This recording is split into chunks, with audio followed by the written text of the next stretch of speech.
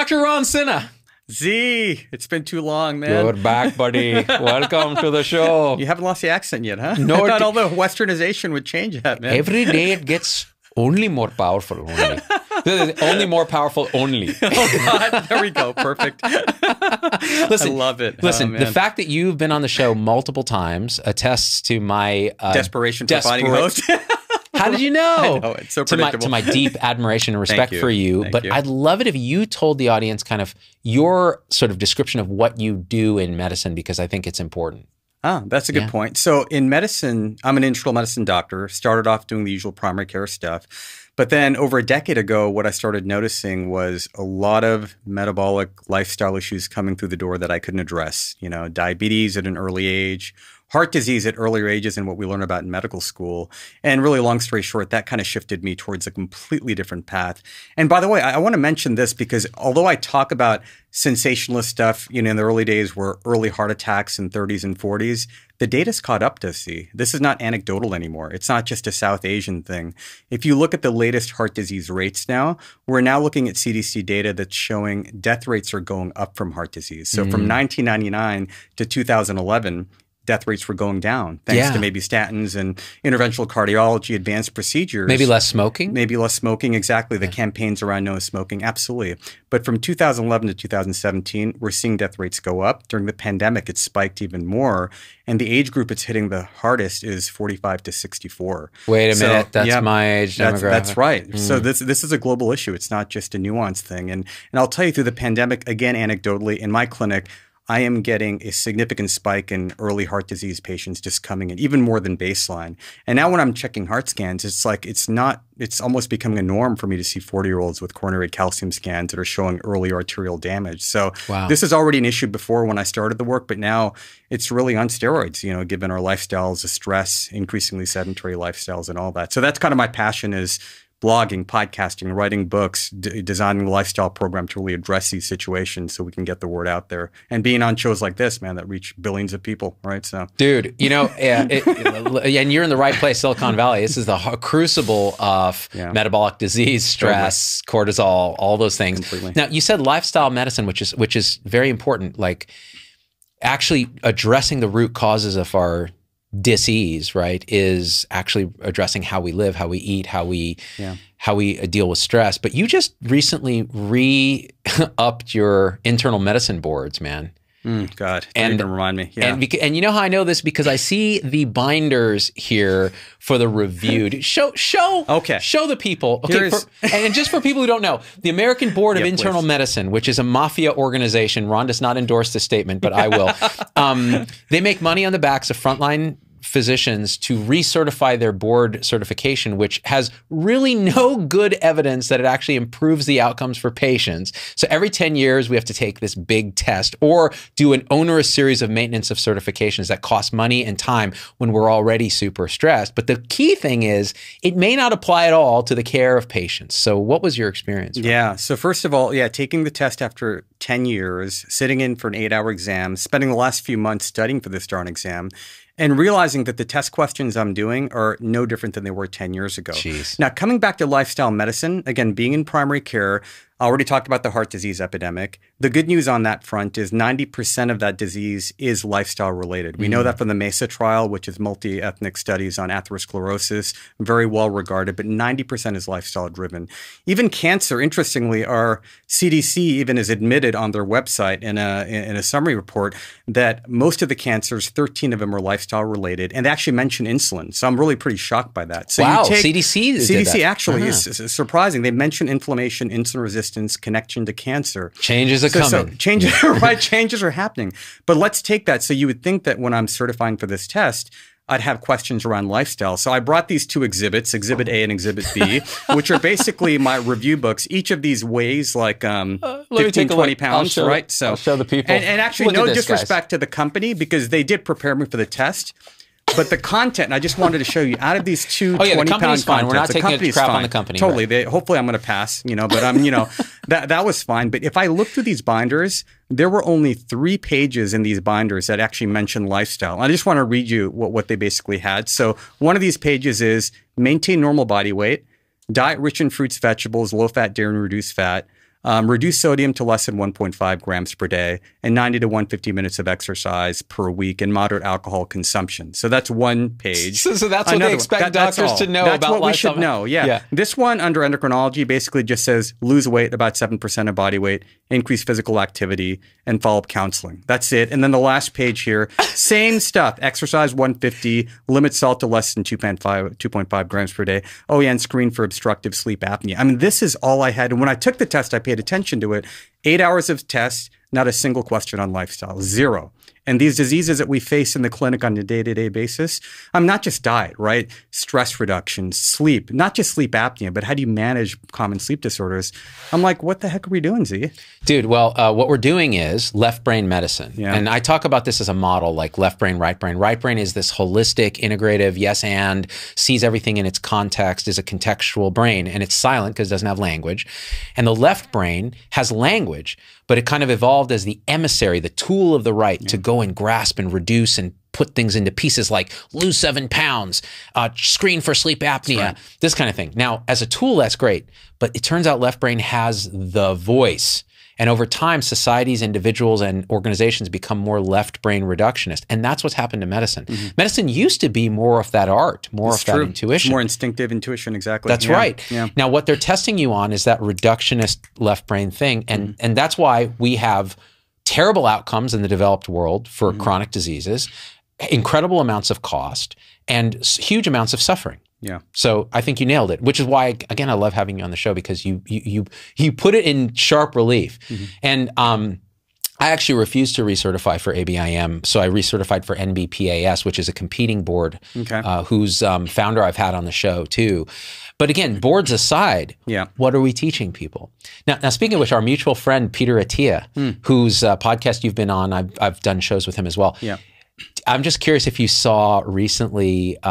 He did a National Geographic series with Chris Hemsworth. Oh, Thor. Chris Hemsworth. You know, people have been telling me about it. I haven't watched it yet, though. Yeah, interesting. So it's funny. So it's a Netflix special or something, right? It was on I think it was National Geographic. You can see it on Disney Plus. Okay. So I heard about it too through the grapevine, and I didn't want to text Peter about it because I got to see this. So my family and I, I'm like, hey, let's watch my friend Peter school Thor on fasting, and it was hilarious because. You know, Peter, he's got, which we're going to talk about, the continuous glucose monitor. Nice tattoo which is, there. Yeah, hey, totally. You know what? I wanted ink.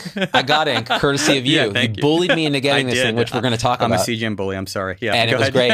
You know what? I've been bullied by bigger people.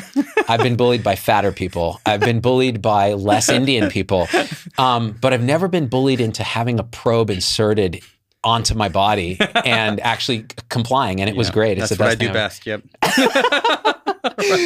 Yep. So Peter is with Thor in Australia, and he's bullied Thor into a 4-day fast with the glucose monitor.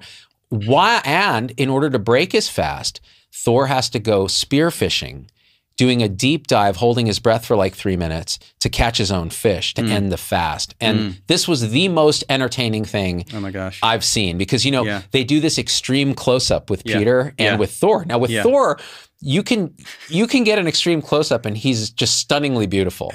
And strangely with Peter, the same thing. Yeah. But even my wife was like, that's too close, because the camera was like this. And you see Peter and he's just like, he's this close. And he's like, the thing about a 4-day fast is when the beta hydroxybutyrate ketone reaches 3 parts per million, your brain is like a diamond saw drilling into the center of the earth. You just see, and I was just laughing my ass off. But yeah, so anyway, so back to this. Yeah.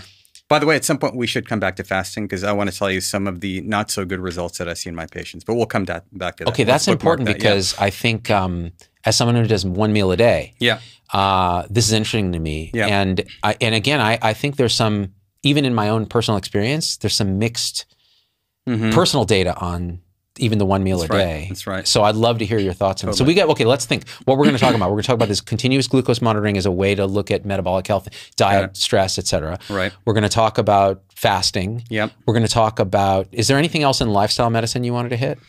I think those are the big ones. We always end up talking a little bit about stress, maybe a little bit on sleep, because I'm getting invited to a lot of talks on sleep as well too. I'm not a sleep expert, but there are some things I'd like to share because it has such a profound impact on glucose metabolism. So, and you know what? We're gonna actually tie that all into the results I had from my own glucose monitor. That'll be perfect. Yeah. So it's great. So fill us in on how you got me hooked on this, trying out this monitor and what's involved, and yeah, I'll tell you my perspective. Well, let's talk. I mean, first, back in the early days before CGMs were really as accessible and affordable, I was finger stick glucosing myself all the time. Yeah, just to sort of see what the different responses are. Kind of a painful process, but definitely data trends were being seen in terms of lifestyle measures and what it does to glucose. But once the CGMs became more accessible and I started using them in the clinic, it was just a game changer. I mean, as much as you try to motivate people to make the right changes, until they see that continuous stream of data coming back at them, they will not change, you know? So just seeing dramatic reductions in glucose and triglycerides and body weight just from using this tool has been powerful. I tell people it's like the best activity monitor out there, because when people see their glucose spikes start to flatten after walking, it's just incredible. It just gets people motivated to do these things that they instinctively know that they should do, but until you see that number, it's a completely different experience. So now really through my medical group, we're actually even launching programs where I'm teaching people at scale how to use these sensors. I prescribe them, and then we teach them through virtual programs how to learn to use these. And the results have been astounding. And one key thing I want to say is that sometimes we assume that these sorts of devices are designed for techies in Silicon Valley, but we've run cohorts with transportation workers, with teachers, like people from all different backgrounds, tech, non-tech, et cetera, and it's having an incredible impact on their health. We're even working potentially with casino workers, and that'd be huge because that's like the breeding ground for insulin resistance. You got Native Americans, Asian Indians, and Latinos, and how do we teach them in certain ways to use this tool? Because as you can imagine, those are populations that are not coming in to see the doctor often at all. They have limited healthcare access, but if you give them a sensor and you teach them in a language-specific way how to use this and drive lifestyle changes, potentially we can have some game-changing improvements with that too. That's fantastic. And you know, it's interesting that you mentioned casino workers, because at Turntable Health, our clinic in Las Vegas, one of our populations that we took care of was the Culinary Workers Union population. They were the casino workers, and a lot of them were very metabolically ill. And we would look into the root causes and find that, oh, you know what, as one of their perks, they wouldn't get free healthy food. They would get free unlimited fountain drinks. And so they were drinking these sugar sweetened beverages, and again, you have to have it on your radar that those are unhealthy, and many people don't. Yeah. And so they were showing up like that. Now, so with this continuous glucose monitor, you mentioned tech people. It's true that the learning curve is subtle, and the way that you taught us to use it. So both me and my wife signed up after you bullied me, and then I told my wife, I was like, because my wife has some degree of insulin resistance that's genetic, even though she's skinny, she's Asian. Her dad has frank diabetes, and he's 98 pounds. And so it's just kind of a mostly inherited thing. And what she found is she had gestational diabetes. And then recently her hemoglobin A1C has been up like 6.2. And then she did some diet changes and it got down to 5.9 or something. But she was interested in this. So we signed up, and you had a quick little video and a series of instructions, and it was really seamless. And the first thing was installing it, which, by the way, is so intimidating when you don't know what it is. It's a good point. Yeah, so the applicator itself has a large needle. So people assume that needle is going to be stuck inside their skin. That's right. But it just basically introduces a sensor. And the sensor, I don't know if it's better for you to show in your camera, but there's a tiny filament that's like a piece of dental floss or a nose hair. A nose hair? Right. That's a good... Here, that's it. It's the size of a nickel, and it's super lightweight, right? Yeah, you see that? When you're wearing your arm. So basically the applicator, the needle just pokes the skin, you apply it. And I tell people, and correct me if I'm wrong, if I'm exaggerating, but it's less painful than a capillary finger stick, a blood draw, or a vaccine, right? It's like, and you're not even aware that it's on after like the first few minutes, basically. That's right. So you look, because my wife, when she did hers first, she took off I should have warned you guys about the needle, sorry. But you know what? It was actually good. It was a good learning experience. She took it off and she saw the needle, and both of us were like, damn, that's going to be in our arm? And and so there's that little bit of weird nocebo effect where you're like, oh, this is going to hurt. You put it in, you don't feel any, I didn't feel anything. Exactly. But then what happened with me, because I have a little bit of muscle mass there. I see you flexing.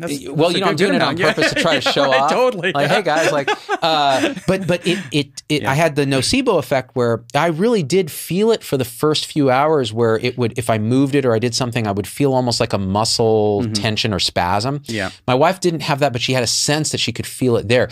After a couple 3-4 hours, Yeah. there was nothing. And the next day, now I don't notice it at all. Fantastic. Like zero, nothing. Yeah. And so it's actually, from that standpoint, compared to a finger stick, where you're stabbing yourself. Totally. Yeah. Oh, it's a piece of cake. Yeah. And just an FYI for people that might be trying this, you do want to grab, so we picked this location behind the arm. I like it under the tricep because if you lie on your side and you put pressure on it, you can get erroneous readings from that. You do want to make sure it's under the fatty tissue. You know, you don't have any fat, right? You're all muscle. Oh, dude, there's fat there.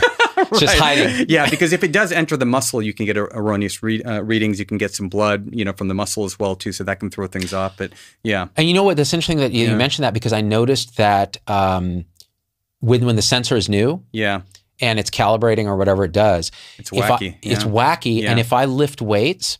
Like if I go to do a curl or something and I look at the real-time thing, that next reading is spuriously high. Yeah. And I think it's just because it's near muscle or in muscle. Exactly. Yeah. Exactly. But then it evens out. After that, I hadn't noticed does. that. It gets smarter and smarter, and then all of a sudden the data is really much more correlated. That's right. So yeah, just like any tool, I think the issue here, and this is a key point, because a lot of folks are learning about these, and they're going to their busy primary care doctor saying, "Doc, give me a glucose sensor." And really, again, a typical primary care doctor is not going to know even how to order it, so that's a hassle. And then we know our primary care colleagues are inundated with work, EHR work, et cetera. And really in my clinical practice, I get tons of questions. Why did my glucose go up X amount after eating a banana? So that's why I put the program together, is because we want to provide the right level of education. We want to reduce anxiety around the sensor, because even though we know the physiology, when you see a glucose level go up, it can cause people to stop eating. They're like, "Oh my God, why am I getting a glucose spike?" There's all these little psychological head games you start playing with yourself. Little neurosis, a little neurosis around it. So it's an important tool, but I think, you know, having the right people teach you how to do it the right way goes a long way. And don't assume your doctor's outdated if they say no. That's the other thing, because I've heard podcasts where people are like, "Well, if your doctor doesn't order a sensor, they're outdated." You know, I hate hearing stuff like that from the wellness community. They just critique oh, they didn't order fasting insulin, get a new doctor. I'm like, do you know we have a primary care shortage? You know, you're telling these people to get a new doctor, and you're breeding skepticism in primary care doctors for doing that. That kills me. That's a different topic. But that's another topic, and it also goes to like it's not so much lifestyle medicine, but sometimes in functional medicine, you see like the same guy who's saying that is ordering like a trillion of these obscure non-evidence-based toxin tests that's not evidence-based, and So I like. Actually, quick point. I just want to say real quickly, because I'm seeing so much of this. There is a primary care health crisis. I'm seeing individuals, because of the pandemic, they're not getting their health screenings done. And when the health and wellness community breeds skepticism about your doctor, they're going to be less likely to get their colonoscopy, their mammogram, and all that stuff done. So just a little side note here, just really stay connected to your primary care doctors, because I have patients coming to see me for consult. They're like, "I'm going to drop my doctor because of X, Y, and Z." And I'm like, "I know your doctor. You're lucky you have this as your primary care doctor. Like, keep that primary care doctor. I'll help you with the other stuff, but don't drop him because you listen to a podcast saying that." And you know what? Honestly, it's not fair, because the primary care docs, they're operating from that manual that you're learning from, because that's how they're trained and taught. Exactly. And actually, a lot of the stuff in the manual is absolutely key. Agreed. Like you said, colonoscopy, all the other stuff primary care docs do. But what you've done is you've kind of said, okay, this is a kind of a new and burgeoning thing, and you've created a program and a design around it that's actually, it's complex enough understanding that you've simplified that I think it would be very difficult, like you said, in today's environment to ask primary care people to do it off the bat, unless it's part of the training overall. Exactly right. Yeah. So I was deeply grateful to have you as a guide, because you sent an email that had like pretty much all the stuff. And it wasn't even that long. And it's like, okay. Any question I have, it's mostly here, and other stuff we're going to talk. Exactly. I just want to make sure that the screen is. Oh yeah, we're good. It does that. Yeah, I think we're still recording. We're good. Okay. Believe me, at this point, like all the tech stuff, you know, we were talking about, you don't have to be a Silicon Valley techie. Yeah, but you do to run this damn show. It sure does. And then my daughter does the edits now, and she's 11. That's amazing. And I'm hoping that is that legal? No.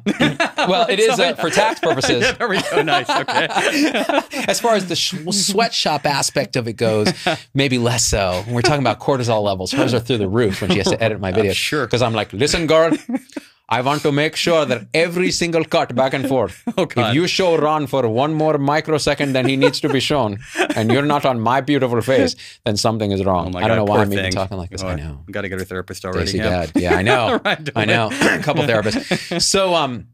So you had prescribed it. Yep.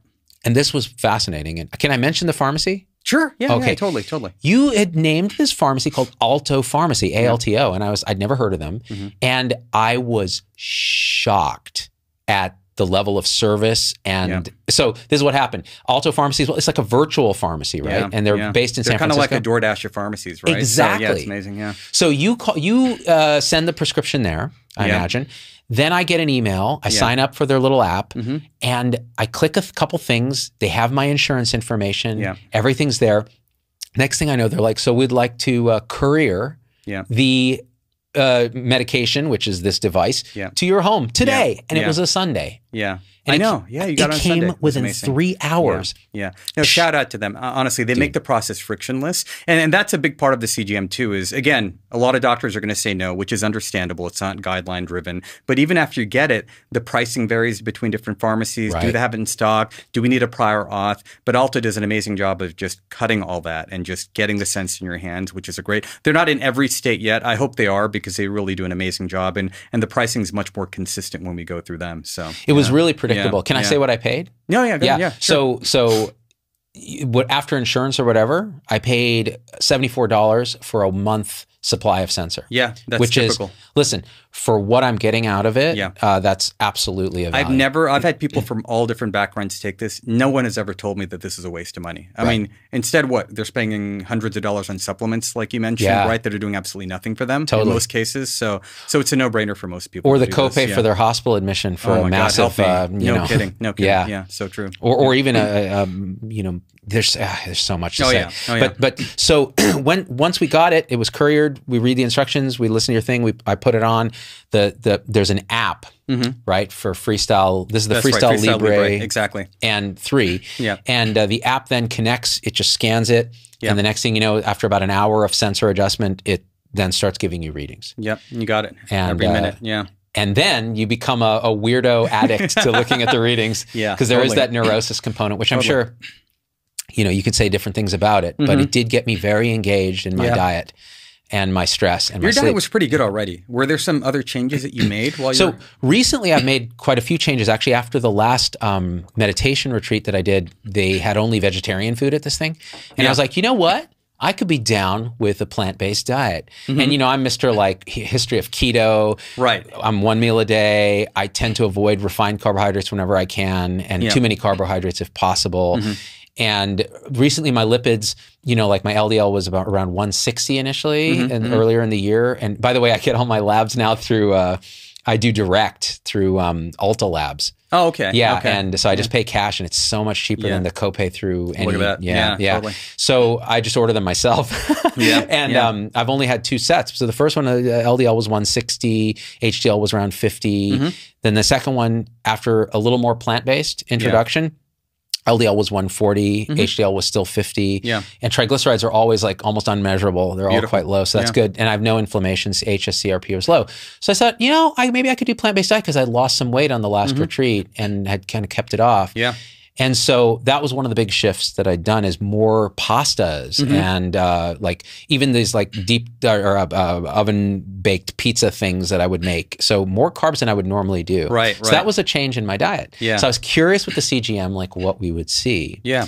And I've learned quite a bit.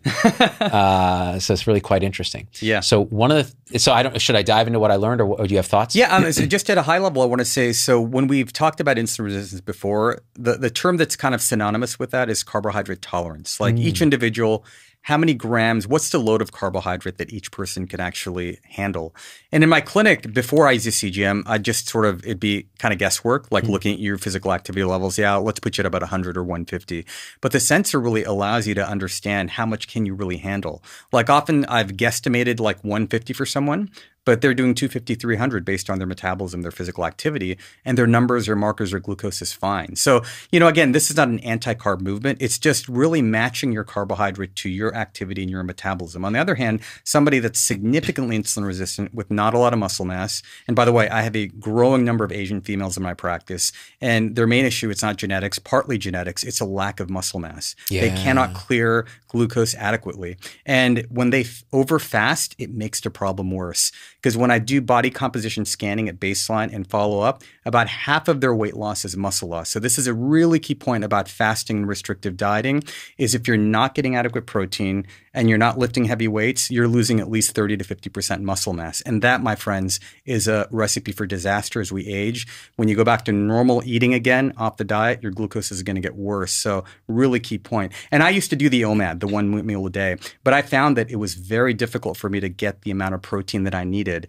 And that's actually, you know, when I looked at my DEXA scans, I did one before the pandemic and just recently, I had not lost, but despite the amount of lifting I was doing, I didn't really gain much lean body mass at all, which is kind of surprising with the amount of lifting I was doing. But I realized that my protein intake was deficient. So something really key to keep in mind.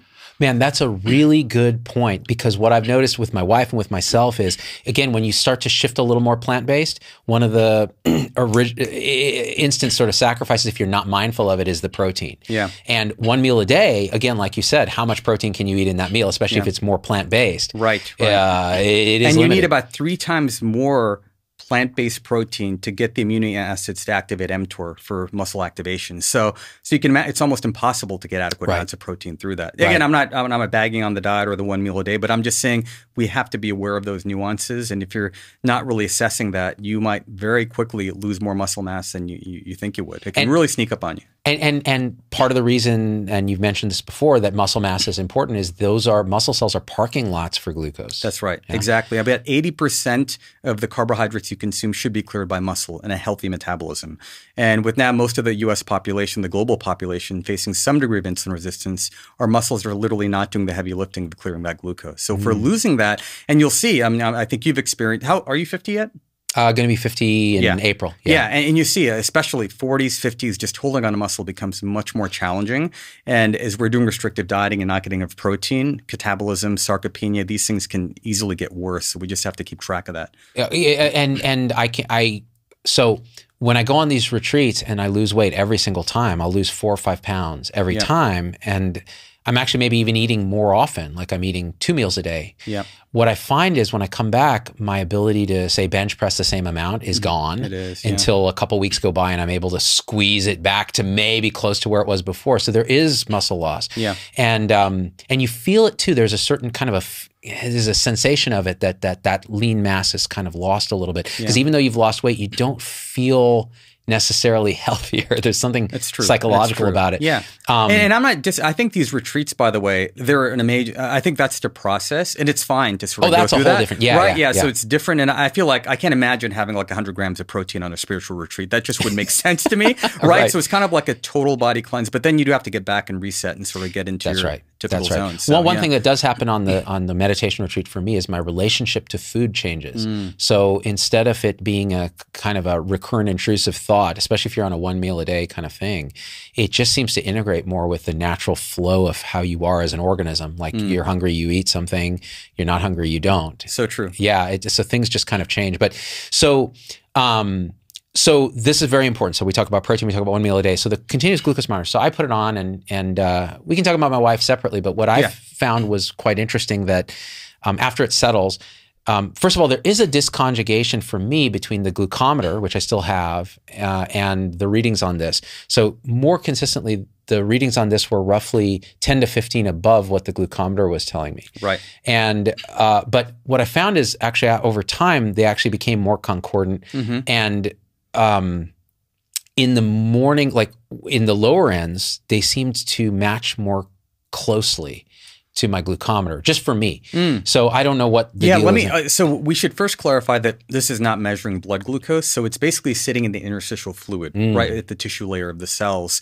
So it's never going to be identical to the blood glucose. And the deviation, they use a term called MARDS, which is the mean absolute relative deviation. It's about 9% for most of these sensors. And just to give you a reference, capillary finger stick is between 5 to 10%. So overall, they are pretty accurate, but it's not going to be dead on. The difference will be higher if you do something that raises your blood glucose really quickly. So if you drank a glass of juice, blood glucose is going to go high very quickly, and there might be about a 10 to 15 minute lag before this catches up. So that's before the interstitial fluid catches up. Yeah. If you're fasting, obviously there's going to be more concordance just because the glucose is stable already. So interstitial is going to be more of a mirror. Interestingly, in contrast to your experience, usually on the low ends, I'm finding more inaccuracies, and typically that's what we see also based on larger data. Is a hypoglycemic alarms and those hypo episodes, those tend to be more off compared to the higher glucose levels like the 160s, 180s. Those tend to be a little bit more accurate. And then the different sensors, I'm trying to remember, I think Dexcom tends to run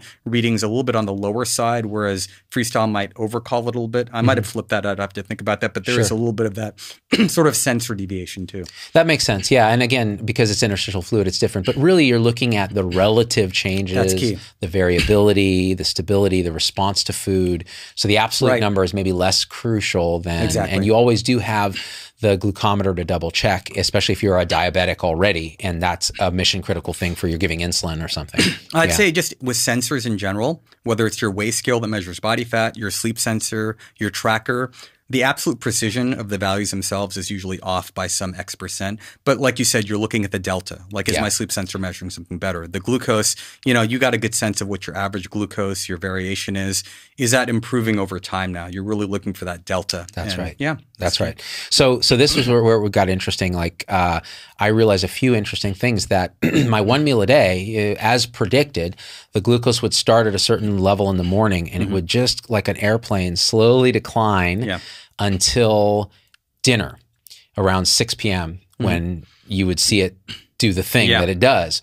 And a couple things that surprised me is if I had a meal that was mostly protein, of course, the glucose really wouldn't vary that much. And it would come down quickly and then it would be back to a stable level. But if I ate something like a whole wheat pasta, that is technically low glycemic index. Right. And I always would have it with a ton of olive oil and other stuff like, legumes, some granola for dessert with a little bit of milk, a very small bit. And I would have all that. My glucose wouldn't rise very fast. It would rise a little and it would go down, and I'd be like, "Oh, I'm good. Like, this is great." And I go to bed around 9 because I get up really early. I go to bed early. Right.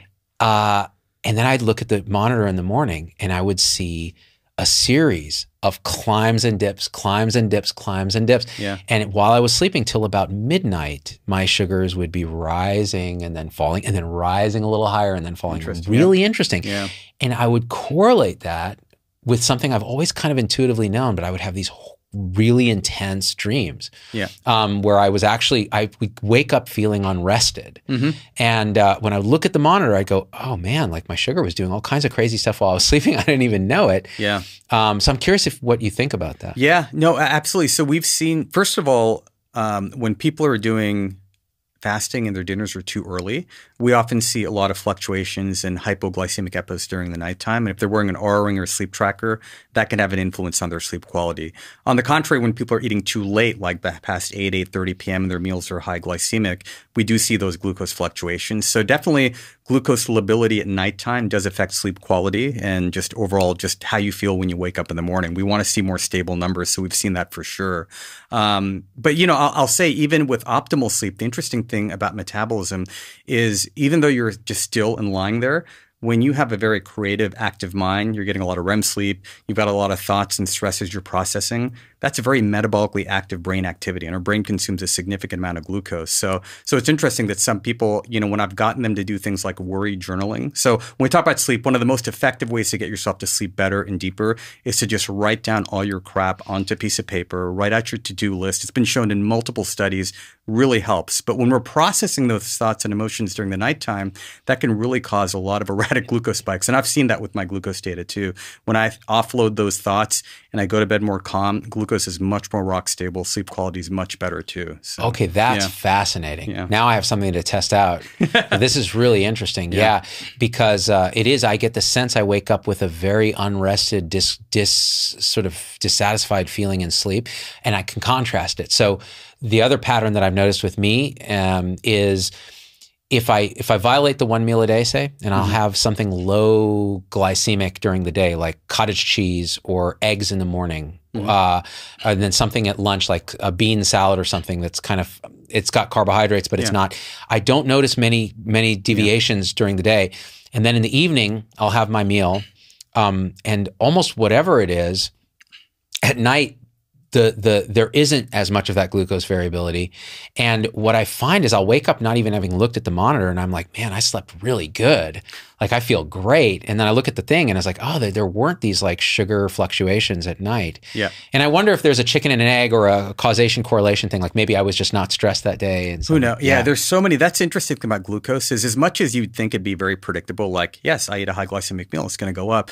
This is just a fascinating thing about the human body. When you put the layer of cortisol and stress and sleep, gut microbiome, so many different factors just play a role with glucose. And you can see trends and patterns, but there's just so many interesting things that can influence it. And that's why one thing I tell people is, like, you don't look at your glucose data like you're looking at the stock market, right? For example, you might eat something like a sweet potato, or you might have a piece of fruit that's going to have great benefits for your gut microbiome. It's more of a long-term play. Yeah. But if you see that initial glucose spike, you're like, you know what? I'm not going to eat an apple. You know, it's like that kind of behavior can really be a big problem, because now you're depriving yourself of incredible foods, you know. So people need to understand that, you know, because my wife, she has a very different glucose metabolism. So we eat for dessert, we eat a bowl of mixed berries, you know, blueberries, blackberries, raspberries. And we both ate the bowl. We look at our sugars. Hers instantly shoots to like 140. Right. And then comes down pretty quickly too. Whereas mine does nothing. Yeah. And she's like, well, I'm like nervous to eat berries now. I'm like, dude, these are the healthiest things on the planet. Yeah, exactly. So it really becomes that kind of. Yeah. So when you look at spikes, one way to think about it, and you know, right now, honestly, we're in a little bit of uncharted territory, because we know what glucose data looks like in diabetics, right? Right. But in metabolically healthy individuals, we have probably less than a dozen studies out there globally. But there are some interesting things that we see, that individuals that are young and metabolically healthy with no signs of insulin resistance, typically their average sugars throughout the day, 24/7, they run between 70 to 120. They rarely go up above 120 or 130. When they have a meal, their postprandial glucose peak is usually not above 120 or 130, maybe up to 140. Their glucose recovery times, instead of panicking over the spikes, it's like, how long is that glucose staying up? Now, usually, again, in metabolically healthy individuals, their glucose comes back down to baseline within 30 to 60 minutes. Once you start getting to 90 minutes and then closer to 2 hours, if you're not getting back to baseline, then that's a sign probably that we're having issues with insulin resistance. And it's really important, these markers, because I know this is early and a lot of people are like, where's the evidence behind this? I mean, we're seeing this anecdotally, but the beauty of these changes is they're going to precede insulin-resistant markers by up to 10 to 15 years. And I'm not going to wait for those studies to come out personally. I'm just already seeing, based on glucose variability, that these are things we have to pay attention to. And last thing to really keep track of is when you get your glucose A1C tested, you know, so that's the percent value, that's your mean blood sugar for the last 2 to 3 months. So that's an average number. And the interesting thing is sometimes, for example, I'll see a patient who has an A1C of 5.2 or 5.3%. And they're like, great. Then I put a glucose sensor and I find out they're having 14 to 15 hypoglycemic episodes from undereating. So that low blood sugar is driving their average number down. And when I look at their glucose variation, their curves are up and down, up and down, up and down all day. And glycemic variability has been shown to be a risk factor for cardiovascular disease. It increases inflammation, clot formation, all those bad things at the vascular level. And that's something we have to. So one of the numbers you got on your report card was glucose variability, right? Yeah. There's a percent of variation. Right. We don't know what the sweet spot number for optimal metabolic health is, but from my experience, keeping that below 15 to 20%, I think you were single digits. You might have been like 9%, which is great. You know, and if you look at your curve, the visual, again, you're going to expect some fluctuations, but it's relatively like a flat line with very smooth bumps. Right. Where the other individuals, even though their average glucose is good, it swings up and down. And then I need to really address what can we do to stabilize that pattern, because the other key pattern we see is we call them glucose dippers, and there's studies behind this where a lot of people dip in the afternoon, like they drop by 60 to 70 points after even not that high glycemic of a lunch. They go from like 130 to 70 or 60. And glucose dippers consistently are eating a lot more food the second half of the day. Like mid-afternoon, they come back, kids come back from school. They don't realize that it's dropping sugar that's making them cranky as heck. They're overeating, and it just sets off this whole pattern. And if we can fix a few things about their eating, we can stabilize that. And people end up eating less and they lose weight as a result of that. So. You know, that is absolutely fascinating because what I found, part of the reason I went to 1 meal a day is I found that if I ate a lunch or a breakfast, I was starving later. And what I suspect is because the lunch and breakfast I used to eat was very high refined carbohydrates in the early days, that I would get this like a spike and then the crash from the insulin, and that insulin release was making me hungry later. And then I would overeat again, and I would get the thing where you'd hit the wall during exercise. Totally. So you like literally run out of steam where you're like you would kill someone for a banana, like murder them, and, like that kind of thing. And I never get that now because I'm exercising on a fasted state. And I don't even get hungry when I'm exercising. But yeah, so it's really interesting, and everybody's different, obviously. Yeah. So it's a really important point. For some people, the breakfast skipping really helps them moderate their hunger, like just like you said. Others, I'll tell you, the breakfast skipping is causing them to eat erratically the second half of the day. They're just eating and they're feasting way beyond dinner into the late hours. So it's just very complicated. So you got to understand your body, perform the experiments, but then just sort of see where you're at with this, because there's so much variability with these different approaches. Absolutely, yeah, and what I did start to figure is that maybe eating a couple times a day, but having that first meal not be a high glycemic meal. Yeah, you want to get that protein the first meal, because one of the things is when you get up in the morning in a fasted state, the benefit of that is you're catabolic to fat, which is great. We want to burn fat, right? Yeah. But you're also at a peak level of catabolism to your muscle. So you're very susceptible to losing muscle. And that's where you need to get the amino acid leucine into the body, and like 30 grams of dairy or animal-based meat. You got to make sure you're getting that dose into the system, or really you're going to be kind of, in a debt when it comes to where are eggs in that process? Yeah, eggs are great for leucine as well too. Yeah. So absolutely. So those are great things. And some days I'm not hungry, I'll do a whey protein shake, because whey is a great way to easily get leucine. So I'll do with greens, a little bit of berries, a scoop of whey, a high quality whey protein, and I'm good to go. I'm not feeling that hungry. Sometimes I might have a boiled egg with it just to keep my stomach full. Yeah. But that's been kind of my go-to breakfast now, like by 10 a.m. I don't really, before I did do like 12, 1 p.m. But now, because I'm like all after seeing my DEXA scan and the data, I'm like, I got to make sure I'm getting enough muscle into the system. Not for cosmetic reasons, but for glucose clearance reasons. Glucose clearance. Yeah. Because cosmetically you're perfect, Ron. Thank you so much. Well, but can I show my abs right now? Or? Yeah, right. If I lifted up my shirt, you would see an ab. That's what you would see if you even saw that. Yeah. We're Indian, right? We got the Indian belly, so you can't avoid that. So. Hey man, it's, the Buddha had it. I've got it too. So the protein thing, that's a good teaching point for me, because I have noticed that I've hit a wall in terms of being able to gain strength. Yeah. And even though I'll go to the gym and I'll do these things, I'll hang out with my friend Dr. Harry, and we'll lift weights in his garage like a couple of middle-aged, and listening to 80s rock. Perfect. And talking about how our hopes and dreams have never come to fruition. Standard middle-age crisis stuff. And we've both been kind of hitting a bit of a wall, and he's actually switched a little more to a plant-based thing because his he has gout and some other things, and But by the way, for you plant-basers out there, one option is to take branched-chain amino acids, where you can get the leucine specifically. So if you get an adequate dose of that, then you can at least activate some of that muscle activation. One of the greatest people to follow, and I think I was exposed to him, Don Layman, through Jerry Reven, who basically coined metabolic syndrome back in the years. And we had a lot of discussions around protein intake, because I told him, listen, these Asians have low amounts of muscle mass. Their diets are low in protein. And he sort of got me into looking into more protein resources. And I think he introduced me to Don Layman. And interestingly, Peter Attia, I know, did a great podcast with Don Layman as well, too. So outstanding. Really good resource to check out to really understand the science of protein and how it affects muscle growth. Yeah. You know what's funny? It showed up in my Lay news feed on Apple News, a women's health article on protein. My wife just told me that the funny thing, I don't know how it is with you and your wife, but I tell her this stuff, and until she hears it from someone else or reads it on Women's Health, they're like, doesn't exist. Did you know about this? I'm like, I told you. It's in page 24 of my book. You can read it if you want. But she's like, no, but Women's Health said. I'm like, whatever. People Magazine says, okay, fine. And both our wives are doctors, right? Totally, so they'd rather listen my wife sends me articles that I'm cited in, and she doesn't even know it. And she's like, well, this sounds like something you'd be interested in. I'm like, I'm in it. Right, totally. Yeah, it's great. It's a side comment, but yeah. It is, but it's also entirely true. Yeah, exactly. Right, it's like that episode of Key and Peele. Did you ever see it where it's the two, Key and Peele, are talking about their wives, and they're like, oh, they're all lovey-dovey in person, and then they get together, and they're like, and my wife said this, and I was like, he's looking around to make sure he's not there. I was like, B word, I'm gonna tell you. And then looking around, and it just gets more extreme to where they have to go into space to be able to say.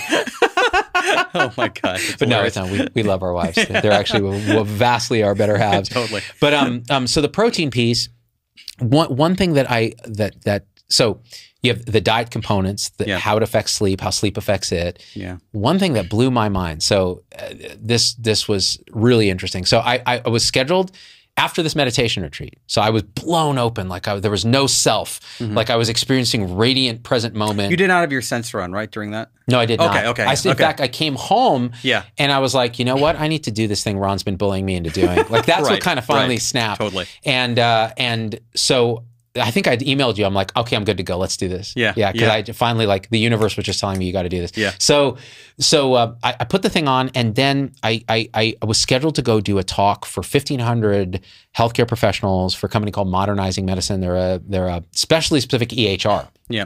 I've spoken for them before years ago. And so I haven't done a lot of talks recently because I've kind of been very resistant internally because I'm like, is this really authentically what I want to do right now? Like what I really want to talk about is like waking up and like all this other stuff. Totally. So I got on a call with the client and they were like, dude, you want to talk about meditation? Talk about meditation. You talk about anything you want. You have 1,500 people here. We just believe that whatever your message is, it's appropriate for the audience. And I was like, what? So I was super excited. But then I go and I was going to perform a couple songs and do this whole thing. Yeah. And normally, like you do these things enough, my mind has been conditioned to no longer have that real legit stage fright where you're like, I'm totally going to fail. It's going to be a disaster. Yeah. Right? The mind knows that. Yeah. Body doesn't know that. So body is like, you're going to die. And you got to talk for an hour to the 1,500 people and you got to sing songs and then you're going to do a meditation. You're going to do all this, like you're dead. But so I before I go up, I'm in this meditative state and I'm like, dude, there's not even anybody doing this talk. It's just like universe talking to universe. That's how it felt. I go up, I do the thing, the glucose monitor's on. I'm fasted, right? So it's like a 1 p.m. Eastern and I haven't eaten anything. And my baseline sugar was around 90, 100. And I go do the talk. And after the talk's over, and by the way, it goes great according to what they say, right? And I felt good. I was like, I was in a flow state. I do the songs, I do the meditation. The meditation was crazy. I go backstage and I look at my hand and it's doing this. And I'm like, oh, this is interesting.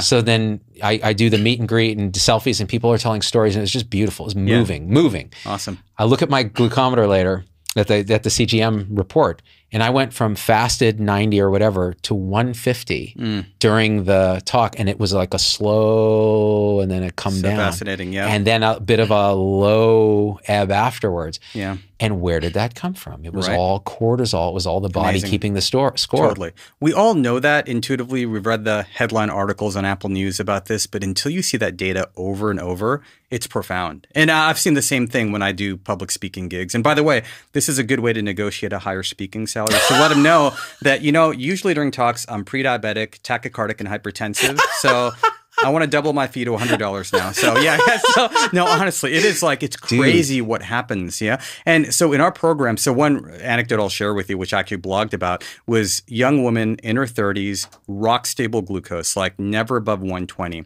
Then she goes to dinner with her in-laws and they start talking about the COVID vaccine. And just during that argument, she went up to 174. Wow. Never seen anything like that. She goes out because she knows my work. She does some breathing. She comes back in. They sort of make up. And then she has chocolate cake. And it goes up to 125. So literally my title was, your in-laws can be more dangerous than chocolate cake. And now I give talks and they're titled Emotional Metabolism because I love showing people the specific data on what stress can do to you. And the mechanism is basically adrenaline going straight to the liver and causing it to release more glucose so you can flee or fight. So it's a physiological mechanism that's been designed to protect us.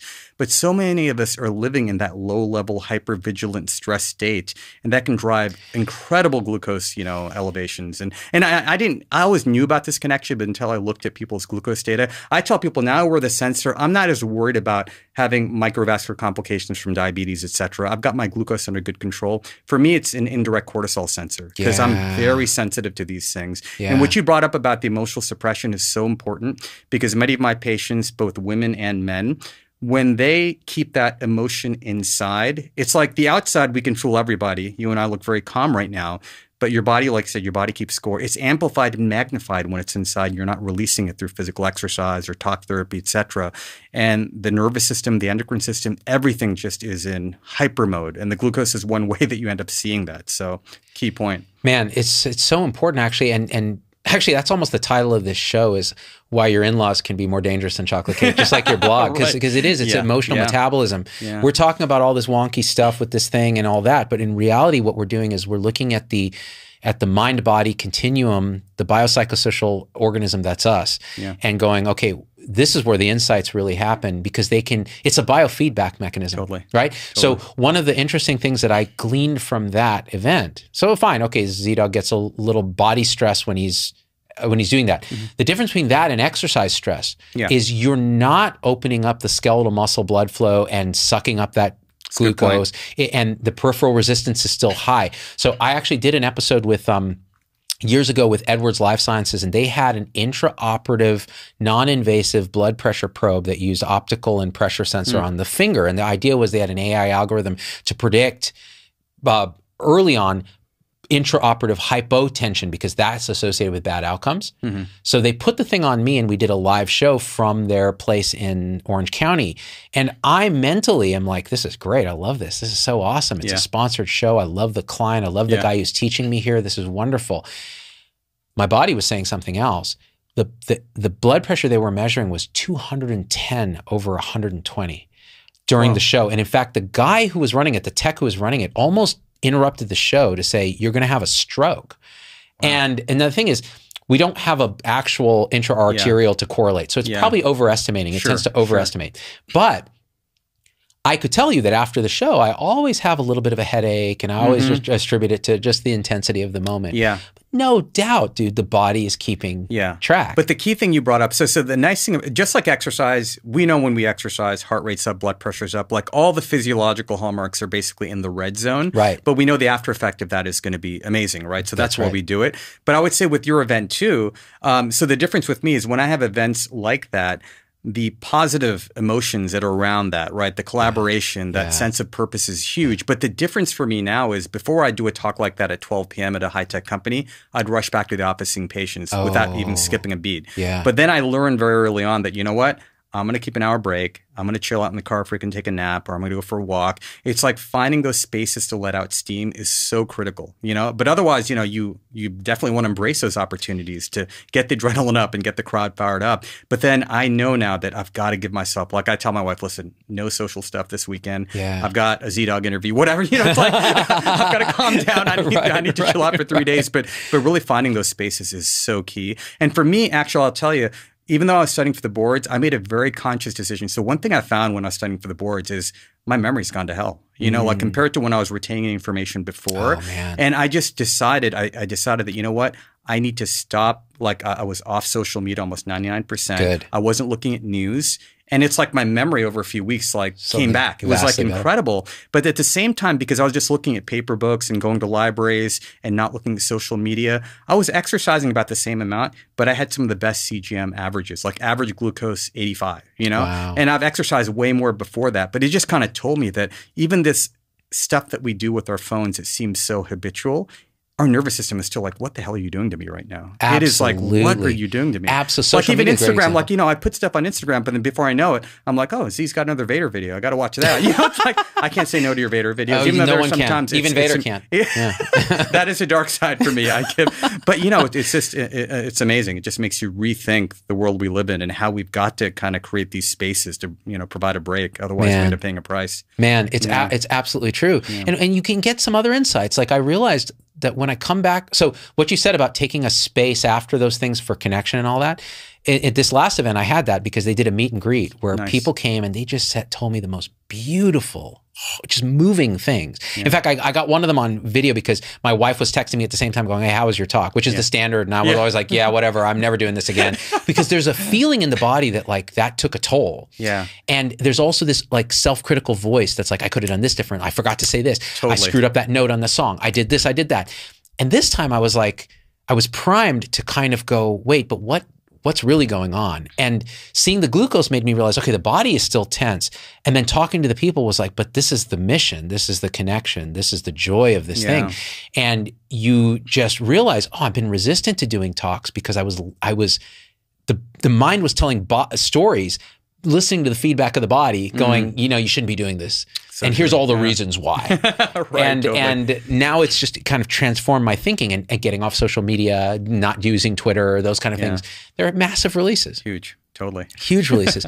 So this thing, you know, we started talking about all, you know, there's health benefits, right? Because you want to reduce insulin, you want to improve insulin sensitivity, reduce glucose variability, but it really evolves into the whole mind-body biopsychosocial entity benefits from understanding itself better. So true. And, you know, again, to sort of think about what we talked about in the beginning, these sort of scary stats on heart disease, like we talked about, we just don't have the right tools in place. You know, when I see patients come to my clinic, and the last few months have been just horrendous in terms of high-risk young people coming in with cardiovascular disease, one of the exercises I do with my 40-year-olds is I actually put their numbers into a Framingham risk calculator to see what their risk would have been like 10 years ago.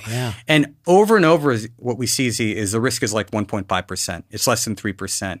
And so these risk calculators that we use, they really don't predict all of these other factors that raise heart disease risk. And to give you an example, the risk calculators, they don't include triglycerides. And I said that's a key part of insulin resistance. They don't include waist circumference, right? Many of them don't even include family history. They have nothing about stress on there, right? And then even just cardiovascular function, like what's your VO2 max or what's your resting heart rate, what's your heart rate response to exercise. These are key heart disease risk factors. And sometimes our patients are getting these tools and being thought that, you know, I'm probably decent. You know, I'm okay. I don't need to make changes at all. So we've got to think, like you said, much more holistically about disease, heart disease risk, all these factors, and not just those few criteria that we're plugging into a calculator. And that's right brain medicine. That's right brain medicine. Actually, let me clarify that. That's right brain, left brain, corpus callosum engaged synergy. That's what it is. You're taking these measurements, but you're putting them in context, and you're putting them in context of the whole organism. And one thing I want to mention is, and I think Vinay on our show was really kind of talking about this, like there's an ability of a person through delusion to take this data and misreact. And we talked about it, right? Like you see a bowl of fruit makes your sugar jump, but you don't see the bigger picture of the bowl of fruit, or the neurosis around managing the blood sugar now as another control aspect that you want. You want that control instead of going, okay, I have an insight now. I have a knowledge of myself that I can see that these things are harmful maybe for me, and these things may be less harmful, or I've gained an insight about even like the whole speaking thing. Like I've gained an insight here that I didn't have. It's true. Which now means I'm going to do the type of talks that I think are going to help other people, and you know, the profound insight that you get from the meditation thing is there's no one doing that talk. In other words, the self that you think is there putting itself on the line that has everything to lose by standing in front of a tribe of people and potentially being excommunicated from the tribe, that self doesn't exist in the way that we think. And when that's really seen, then it's like, oh, it's just a flow state. True. But that's a side. It's an important side note, though. It's also a deep taboo, actually, to even talk about stuff like that, because it is a taboo in human society to question our fundamental identity. Which I did on stage. And maybe that was part of the reason I had a bit of a cortisol response too. That was kind of a breakthrough moment for you doing that. So, I've never done that in public. It's quite scary. You have 1,500 people closing their eyes, and you're pointing at like what they are. You're going, okay, now drop into this, drop into that. And now you're officially diabetic. Great job. That's why all the gurus die young. Exactly. They're all missing limbs. They're blind. Except the ones in the Himalayas who've chosen not to interact with society. They live to be 150. They nailed it. That's why they have monasteries. That's why they have monasteries. They're growing hair. You can violate all the taboo you want. You can fart while you're meditating. You can, question identity. Nobody cares. Absolutely. Oh my gosh. So with your patients now, you're learning more and more about kind of how to understand these data sets. Are there other things you're seeing in data patterns with CGM that have been transformative in how you care for them. Yeah. Or they care for themselves. I think we hit the big ones. You know, with the exercise is really not having, we've talked about this before, but let's tie glucose into it. Not having the all or nothing approach to exercise. You know, either I'm going to go crazy and do boot camp or run a half marathon, or I'm just going to sit for hour after hour. So a couple of things I want to redefine is many of my tech patients come in and talk to me and they're like, you're going to be proud of me because I got a standing workstation. I'm like, great. But I tell them that, you know, the difference between sitting and standing still is about 60 to 80 calories maybe, okay? You're not going to improve your metabolism by doing that. Right. So I'd even like the word sedentary. I just say stationary behavior is what we want to avoid. I see. So you're better off going from sitting to standing to walking to fidgeting to doing whatever you can to keep that body moving is really key. And you see that with the glucose sensor is that just pacing back and forth a little bit, going for a 10-minute walk here, etc. They can really have significant shifts in your glucose patterns just from doing that. By the way, I got to tell you, there was a fascinating study that was all over the news. I don't know if you heard about this exercise called the Soleus push-up. No. About this? Okay, so what they did at the University of Houston is they basically did glucose tolerance tests on individuals, and they hooked up these electrodes to their calves, and they had them do an exercise called the Soleus push-up, where they're sitting and they're just lifting their heel up and keeping the toes on the ground. And what they found was these individuals, after doing that, basically their glucose was going down by like 50%, 47 to 50%, triglycerides dropping like crazy, using significantly less amounts of insulin. And the physiology behind that is your soleus muscle is just 1% of your total body mass or your muscle mass, but it clears glucose at an incredible rate because it doesn't usually use glycogen. It's a workhorse. It basically just clears glucose and fat in a regular level. It's like incredible. It's your calf muscle. It's your calf, basically. Yeah, the back, the calf muscle, the soleus. So the way you activate that is if you're seated. I've been doing this the whole time. You don't know this under the table. I've been doing soleus push-ups. So yeah. Bro, you don't want to know what I've been doing under the table. You can't see my hands right now. I'm glad you turned that camera off. Yeah. So the under table cam. Totally under table cam. That's not creepy. Yeah, that's not creepy. Yeah, but so even you've been simple doing it, things like doing toe walks, like you're walking to the kitchen and back with your knees, like you're just walking on your toes, or you're doing wall toe raises, just simple exercises like that. And you can see improvements in glucose. And again, you don't want to hack the system by just sitting for 18 hours and just doing toe raises. Yeah. It's just like when people say, oh, hand grip. It's related to longevity. So I'm just going to sit and watch Netflix with causation. Yeah. But that's basically exactly. I mean, these are people that lifted heavy weights. They had a total body effect from this. This actually, I think it explains why walkers do so well. Yes. Because when you're walking, you're activating the soleus. And one other thing, this really ties it in well for me, is I noticed in my practice that a lot of my really heavy overweight folks that are over 30 to 40 pounds above their ideal body mass, many of them that are physically active have really big calves, muscular calves, because they're carrying on this weight all the time. And when I look at their labs, their glucose and lipid numbers are they're remarkable. Like they're always really normal. You know, they don't really affect, they might be hypertensive, or they might have other issues going on. But now it kind of explains to me the fact that they are activating their soleus like crazy. So those of you that are overweight, just walk on your toes, just walk. And you walk and you're going to have amazing glucose and triglyceride clearance. You don't have to, because a lot of my patients think that they have to do boot camp or they have to train for half marathon. What happens? You get injured, right? Yeah. Because our exercise society is so type A that you've got to do this, or you've got to do this exercise. Or they're raising their cortisol from overstressing. Exactly. Yeah. But just walking is just amazing. You know, activate that soleus and you're clearing glucose and lipids like crazy. Everything you just said is so important, man. Like that's going to be so helpful to so many people. And there's so many, like, say, nurses in our audience who are somewhat overweight and they're just like, well, I don't even have time to do it. Yeah, they're walking around the wards on their tiptoes now. Yeah. Or they're doing those when they're standing in the patient room. Or when they're charting. Or they're charting. So I've got a term at the cow. Totally. Yeah. So I have a program I'm writing. I call it the Meta program, pre-Mark Zuckerberg. But I have something called Epic workouts. And they're basically how you chart on Epic while you're like, right? So doing like exercises to clear, because believe me, I have a growing number of physicians in my metabolic lifestyle practice now because of all the stress they're facing. You know, doctors are not always the best at following lifestyle recommendations, right? Sometimes it's I mean, I smoke 3 packs a day while sitting all day. I'm glad you cut it in half, though. So those retreats are helping. Well, listen. Yeah, totally. I keep my weight under control with a variety of modalities. One of them is 6-pack a day smoking habit. There we go. Nice. Yeah. Yep, totally. Smoke yourself thin. But no, if we can get a little bit creative, you know, I'm not rejecting the modern lifestyle, but there are ways that we can sort of hack the system during those times that you absolutely can't go out and do exercise, right? So if you can do that, and then when you get back to, you know, home, weekends, you got some time, then go out and get a real workout in. Don't just be sitting with a hand grip and, you know, doing seated calf raises. So right. Yeah. And, you know, so one thing I did notice, this is an interesting pattern. My wife and I both noticed this. It was Thanksgiving was over the time that we had the CGM, and we would take these walks together on there's a cross country trail by our house, and so it may be like an hour where you're just walking mostly flat.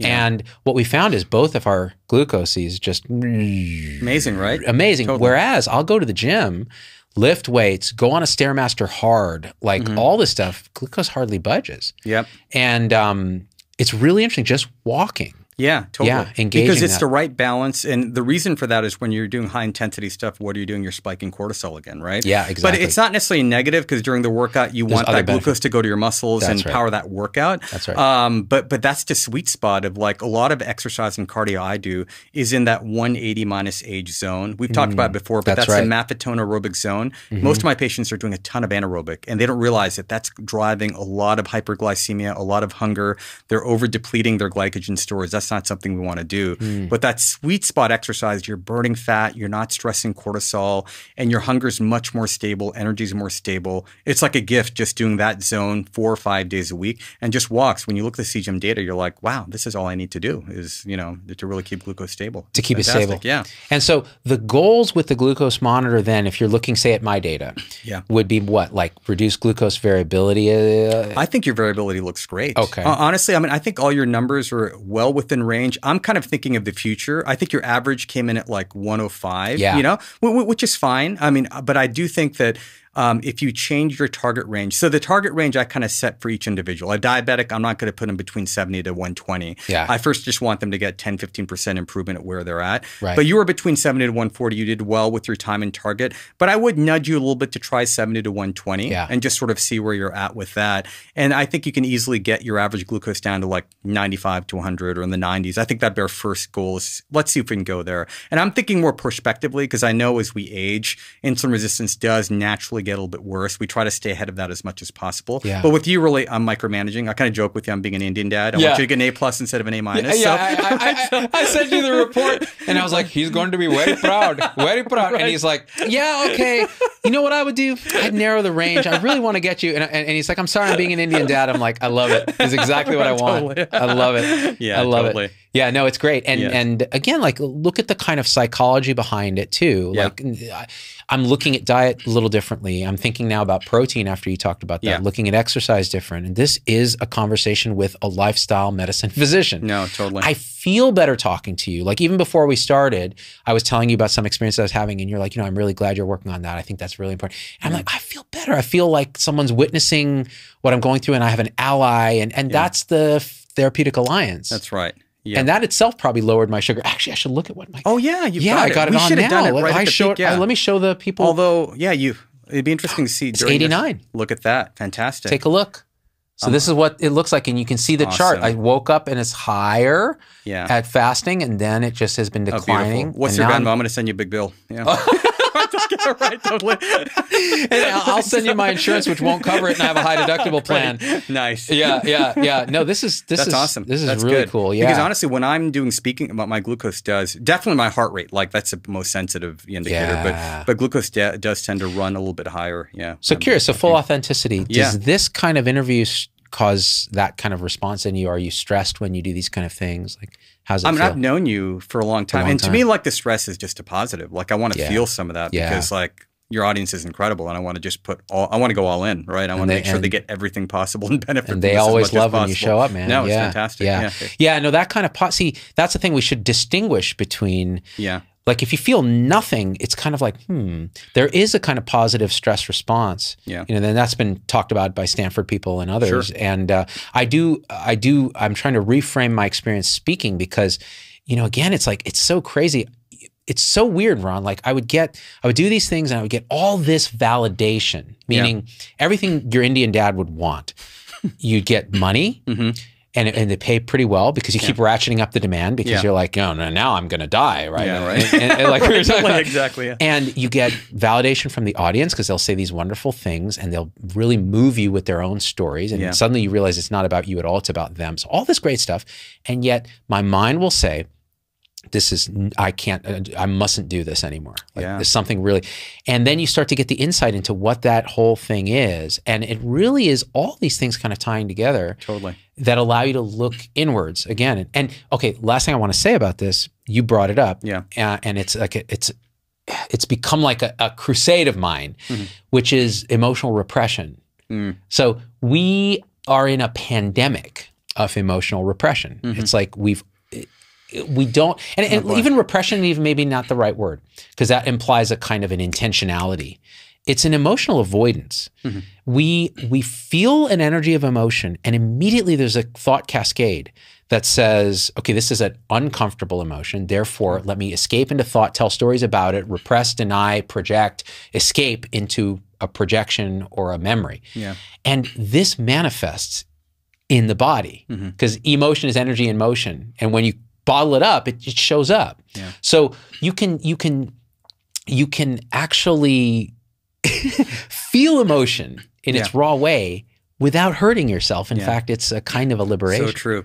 You know, so my big rewarding event recently was every year I would go to Arizona and I'd do a 3-day retreat for families with von Willebrand's disease, which is a severe bleeding disorder. Wow. And so finally I got to do this a few weeks ago in Phoenix, Arizona. It's an incredible group of people, but we were having this exact same discussion and people are telling me like, how do we sort of get out of the cycle? And I know you've got so many approaches, but I literally went through the exercise of having them watch those emotions in the observer mode. But the way I sort of had them do the exercise was I had them close their eyes. I said, okay, so now close your eyes. You've got a flat screen on your forehead, which is your TB screen. And I want you to just watch those movies right now. And, you know, and then we kind of talked about the different movies that people were watching. And I kind of told them that, listen, when you guys are watching Netflix, would you want to watch a movie about a family where everything's going great and there's no drama at all? That'd be boring, right?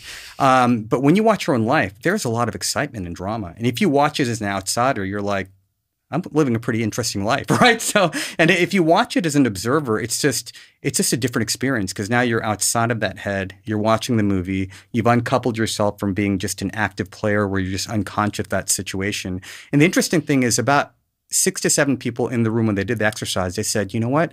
When you had me look at that movie, I didn't see anything.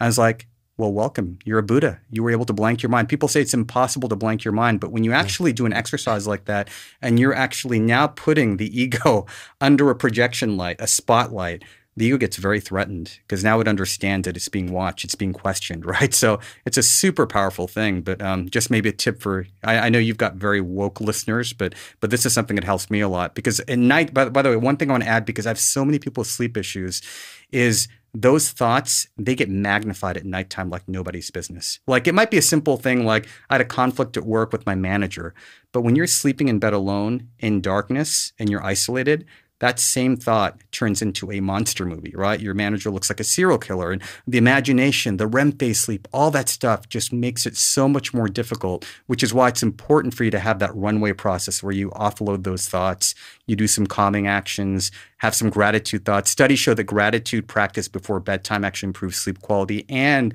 your mood the day afterwards, you know, so dosing that gratitude in the evening is key. But just for your woke listeners out there, just a couple of closing tips for them to follow. Man, they're awoke, not just straight woke. Right, totally, big time. Listen, man, you're preaching to the choir. Everything you just said is so beautifully said. I mean, the fact that, okay, that you did that exercise with people and they got out of it exactly what you were pointing at, which is, whoa, look for what's looking through your eyes and living this life that you think is, you know, you behind your head running the dials and stressing. And when you're at night, when there's no distraction and the thought storm is just going, what happens when you actually realize that, hey, where are those thoughts coming from? What's even looking at the thoughts? And you realize the same stuff the thoughts are made of is actually what's awake and looking. And then suddenly the play is different. Suddenly you're in the play, but not of the play. Yeah. And it just transforms everything. And sometimes feeling those raw emotions happens much more easily after an awakening, a shift in identity, where, and because you have no choice, like the things are just coming up and you no longer have a place to hide. But even before, like that, the other day I was watching the show, The White Lotus on HBO, and it's each season. I read that book. Yeah. The totally, first season was all about like race and class, and the second season is all about masculinity. So these guys are having a conversation around a table. It's a guy from The Sopranos and his dad, who's like in his 80s, and he's talking about intimacy and how you treat women and all this other stuff. And I'm having these thoughts going, analyzing the conversation. Oh, it's interesting. This is generational trauma and how the next generation's a little bit better and the next is better, but are they really better because they're still quite masculine? And I realized, because of this practice of awareness, I was like, well, look at all these thoughts. What are they? What are they avoiding? Like, what's going on in the body right now? Like, what am I feeling something that I'm not paying attention to? And I dropped attention into this sort of space, and I was feeling an emotion that I couldn't figure out what it was. Interesting, yeah. So I just dived into that. What's this emotion? And suddenly I was just that emotion. Yeah. Tears are coming out. I'm just watching a freaking show, and nobody was there, thankfully. Yeah. But and then it just passed like a rain shower that comes, and there's just pavement, and it's so important to release that stuff. Beautiful. My God. Yeah. You don't have to explain it. You don't have to go, oh, it was about intimacy. No. It was about an emotion that wasn't allowed to be felt. Oh my gosh. And thought was spinning.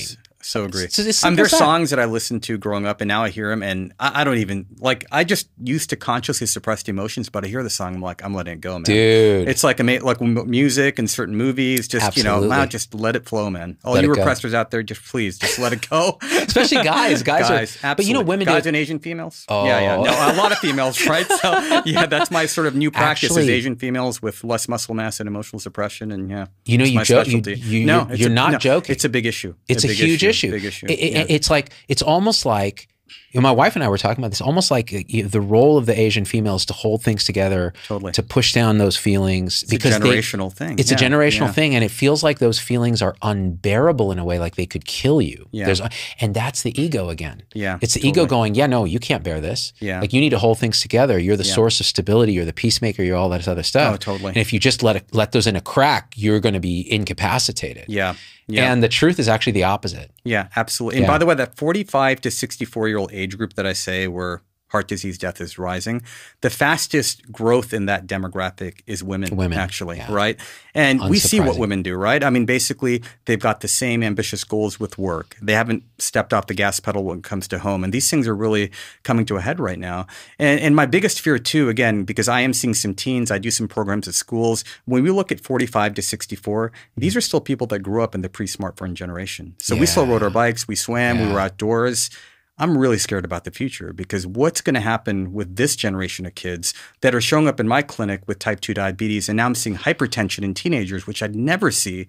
When is their arterial event going to happen? 30s. I mean, we never thought of 40s. So you as parents, please, just really pay attention to these trends and get ahead of that curve. It didn't even occur to me, because I talk a lot about the crisis of mental health issues in kids that I think are driven by all the things that we talk about, social media, all the things. How would that manifest in terms of these diseases? Of course it's going to manifest.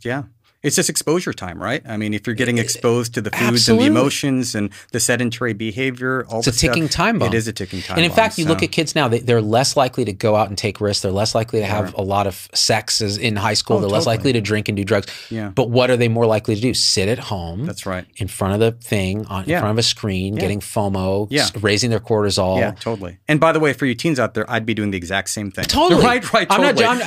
Exactly. I actually think Gen Z in many levels is vastly superior to our generation. Completely they are more. They have more capacity. They're smarter. They're more connected. They're less prejudiced. Like all these wonderful things. We've just poisoned them. With this stuff. Yeah. So unlike millennials that are just pieces of crap. I mean, here we go. Oh God, here we go. Nice. I'm joking. I'm joking.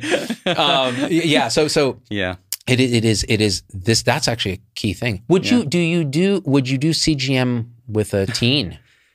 I think teens that are at risk, they love consuming technology, and I think why not, And I've had some parents ask me about that. I haven't done that formally yet, but I think absolutely, again, with the right supervision, the right counseling, with parental support, so they learn the lessons. I will tell you, after wearing these sensors, I've learned my lessons, and I take a lot of sensor holidays. Yeah. Studies show that even for sleep, for example, people that track sleep obsessively, they have worse insomnia. They have worse insomnia, right? So that's the Heisenberg uncertainty principle. By measuring it, you've altered it. Right. Because again, you talk a lot about intuition. It does blunt intuition quite a bit, right? If you're completely dependent on it. So like you said, learn the lessons, maybe wear it for a month or two, and then get off and just lead your life freely. Yeah.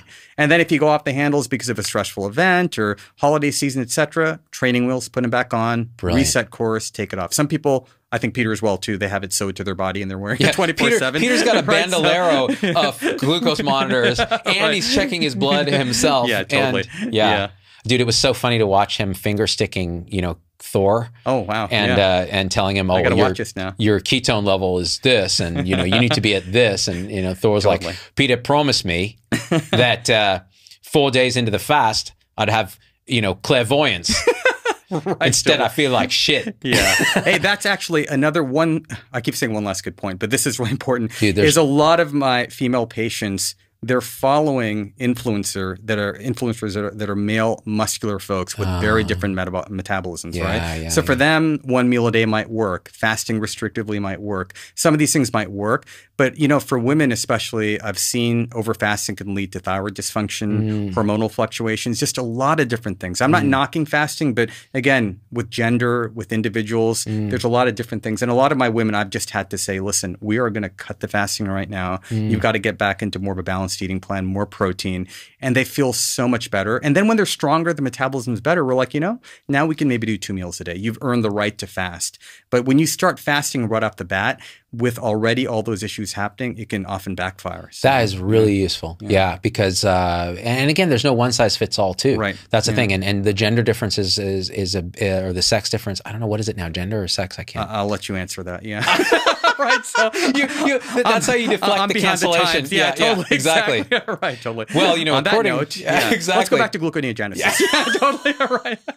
You know what? So, why keep it? Why keep it that high level? Let's go to pyruvate dehydrogenase. Let's go right to the Krebs cycle. Totally. By the way, can I put in a plug? Please, because I love talking about that stuff. So I do have a podcast called Meta Health. Oh gosh. So if you want to be nerdy and just learn metabolic physiology, but also practical stuff. I haven't done it in a few months because of the boards, but I'm going to get back into it. But it's been really rewarding. I have patients coming in, they know about pyruvate and acetyl-CoA. Dude, that's awesome. It's amazing. So it's a lot of fun. So if you want to check out it, it's called Meta Health. You're really amazing, actually. Like people don't realize, because when I knew you back at the clinic, when we were in the same clinic together, I was like, Ron, just another internist, before you broke super free. Nice guy. Before I broke bad. Right. So I have some blue meth if you're interested. Talk about raising your glucose, like methamphetamine. Oh my goodness. Yeah, gosh. right. Yeah, right. I imagine people who abuse substances, you can see patterns too. Oh boy, yeah. By the way, that's a different show. What's your experience of alcohol and CGM? Yeah. A lot of hypoglycemia. Hypoglycemia, yeah. So with alcohol, it's because a lot of people are like, ooh, I'm having a keto-friendly cocktail. It's not raising my glucose. But again, it's my whole message about you can't just look at the short-term data. There's foods that you can put in your body that are not going to raise your sugar. Right. And they can kill you. They're poisonous. Right, they're poisonous. Right, exactly, right? Right. So with alcohol, number one, it can cause glucose instability. It wrecks your sleep. You can get more hypoglycemic episodes. But again, it's also driving increased fat generation in the liver, which is one of the underlying root causes for insulin resistance. I'm not knocking alcohol together, but some people just feel like it's safe for me to drink every day, because my glucose isn't spiking. So don't let the CGM be a complete moniker of what you can and can't consume. There's other physiology involved in the body outside of glucose. And for me, I stopped drinking any alcohol actually in general. Yeah. Not because I don't love it and I think it's a great social thing, but because it was disrupting my sleep. Yeah. It has a major depressant. Like I will pay the price the next day. I get very sad the next day too. Yeah. So that too. So I'm emotional 95% done with it as well too. So, yeah. But it's that 5% that makes it fun. It is. And which reminds me, you, me, the wives need to go and have dinner. That'd be awesome. And maybe a drink. Yeah. Love that. That'd be great. And we'll wear the CGM and totally will walk us through it. I'll get my free consult out of it. I'll even pay for dinner. I have some friends, I just have to say that they like us showing up in a parking lot. I bring them samples of sensors, and they call it the penetration party. It's like so seedy. There's like, we're in a parking lot, and like there's like this flashing light, and I'm like giving them sensors. I'm like, this just does not look right. But they're like, Ron, we're due for a penetration party. I'm like, oh my God, my reputation's going out the window. You broke bad just like me, man. Did, right? Yeah, that's amazing. Something about you brings it out, man. It just does. It just does. I've had, and it's funny, like, people will be, I'll save that story for another time. But I was going to say, I finished to wrap around, like when I knew you at the clinic, I didn't know you did all this stuff, or maybe you were just starting. Yeah. And I was like, Ron's just a real nice guy, internist. I occasionally admitted some of your patients. I was too busy emotionally suppressing, so you couldn't tell. Right. Dude, at that time, when I was at the clinic in Stanford, emotional repression was the only way I got through my day. Well, that's what medical training teaches you, right? It really does. It's crazy. Yeah. It really does. Actually, Robbie Pearl, former CEO of Kaiser Permanente, the Kaiser Group, he's been on my show. He wrote a book about this called Uncaring, about the culture of medicine, how emotional repression, denial, projection is our training. Yeah. And it gets us through a lot of things. And it's actually adaptive in many ways, but now it's coming back to bite us because, we're just unable to. It's hard to just turn the switch on and off like a dial. Like, let me go home and I'll release, and I'll go to work and I'll turn it off. I mean, that has an impact, right? We're not machines. Absolutely. Turn it on and off. And it's another thing that goes back to something we were talking about before the show that I think it relates to this, which is our conditioning is our series. It's like karma, right? If you're Hindu or Buddhist, karma is just causes and conditions that lead to this point. Well, we're surrounded by it. Our education, our training, our medical school, our culture, family, all that stuff. Family, religion, all of it.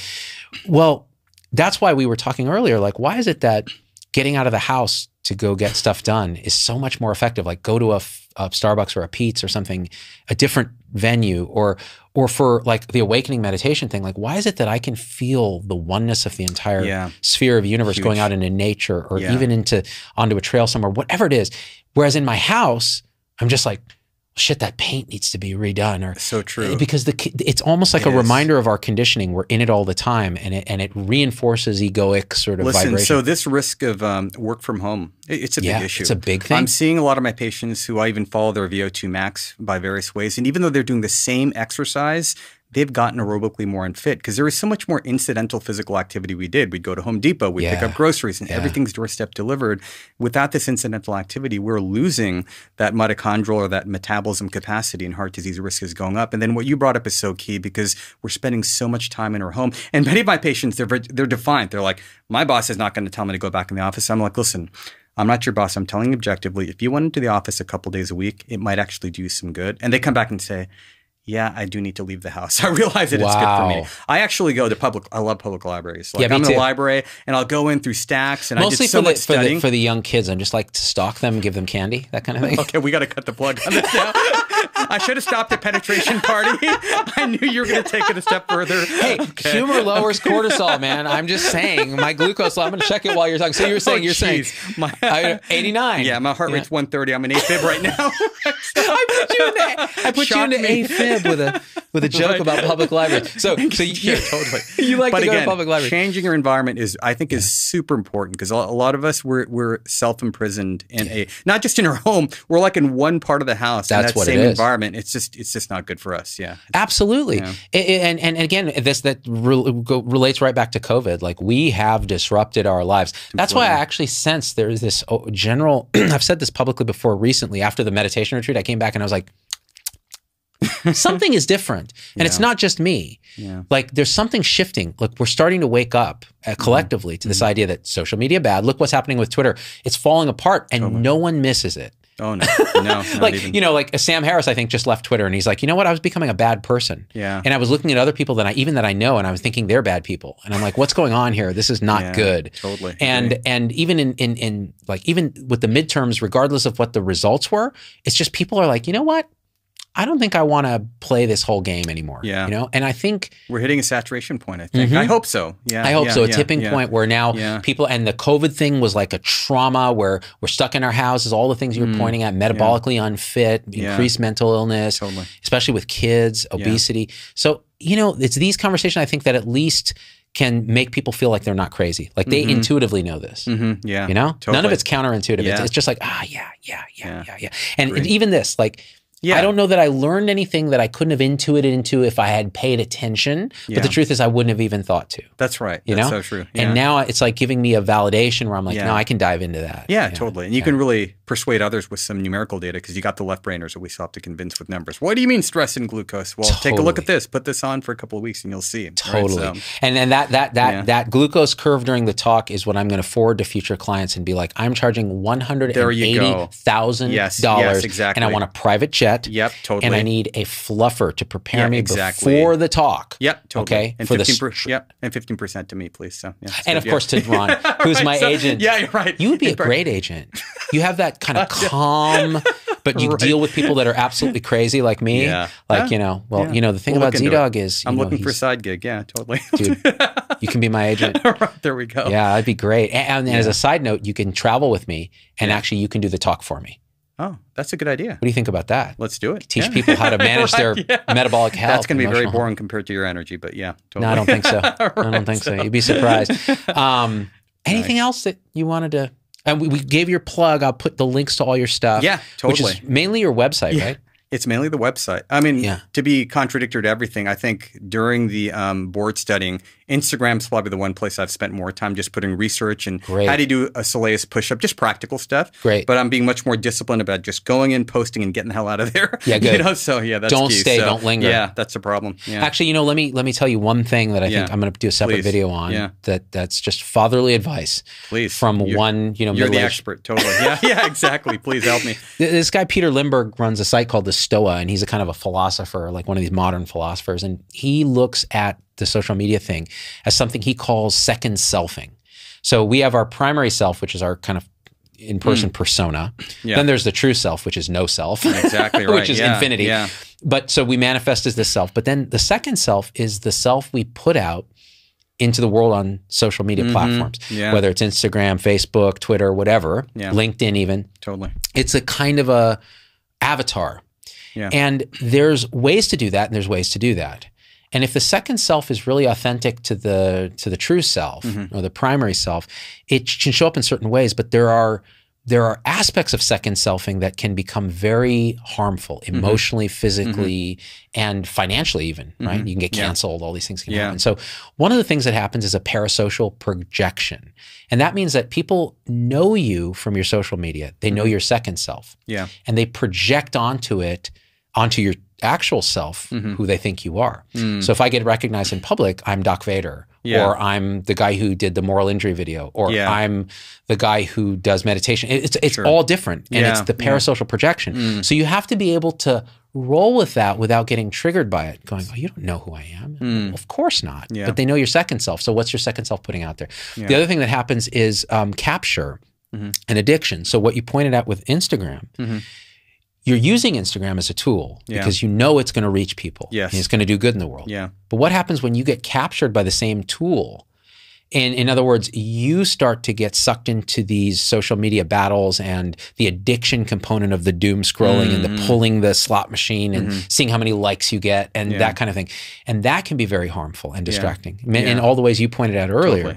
Totally. And there are other things like internal capitalism. Yeah. So we internalize a kind of a marketing mindset where we're like, well, how many likes is this going to get, or will this generate revenue? And then that captures us to a certain way of being as a second self. Like, oh, if I talk about COVID, I will nail all the stats and make a ton of money. Got it. Yeah. And we saw this during COVID with people that never were on social media, doctors and others. Yeah. They're now on social media all the time. Totally. Yeah. So, and those are just three of the things that good advice that can happen. Yeah. It's made me extremely empathetic to what teens face. As much as we're critical, put that device away. But man, we know all this. It's such a slippery slope. Like going to that media. So yeah, absolutely. Sucked right into it. And we get in our own group think, and we get in. It's just really. So all these things are to say: emotional metabolism. Yeah. The biopsychosocial aspects of us. Yeah. Lifestyle. Yes. Totally. All of it actually matters more than has ever been. So interconnected, right? I mean, we try to separate these topics, but they're so intertwined. You just can't, right? I don't think we've ever had a topic where we've talked about metabolism. We haven't hit, all psychosocial. Yeah, and this is like directly, the CGM is like connecting the dots in a very quantitative way for people. I love it. So, it's the corpus callosum between our left and our right. Exactly right. That's really what it is. Yeah. That's a great way to wrap the show. What do you think? I think it's awesome. Dude. Good stuff. So we'll link, what's your website again? Yeah, so culturalhealthsolutions.com. So Perfect. It's a mouthful, but yeah, you can check everything out. And there. on Instagram, what are you? It's Ronesh Sinha, MD. RONESH SINHA, MD. MD. Okay, perfect. And I'll put those links in. And you'll come back and do more shows, I hope? I should. I haven't Absolutely raised your glucose too much? Not enough to prevent me from coming back. Okay, I'll do a shot of insulin before, so it's all good. So because if I throw you into DKA, or actually hyperosmolar non-ketonic coma is what you would have. Yeah, because you have insulin. Yeah. See? That's the stuff that I studied in the boards, RTAs, but not lifestyle medicine. Yeah. Yeah. You're studying metabolic store. What is it? Those glycosphingolipidoses. Yeah, exactly. Right. All that useful stuff. Very useful. I see those every day. I mean, there we go. I love how we come full circle. Yeah, it is to the boards. Right. Totally. To the boards. ABIM, I'm looking at you. Thank you. I got the death stare. Right, totally. Ron, thanks a million. Guys, you know what to do. And I have to say this because I realized this was a game that you have to play in social media. Okay. If you don't tell people exactly what to do, they don't do it. Okay. So if you're watching on YouTube, hit that little subscribe button and the little bell next to it to turn your notifications on so that you'll never miss an episode from us. On a podcast, we're actually really focusing on the audio quality.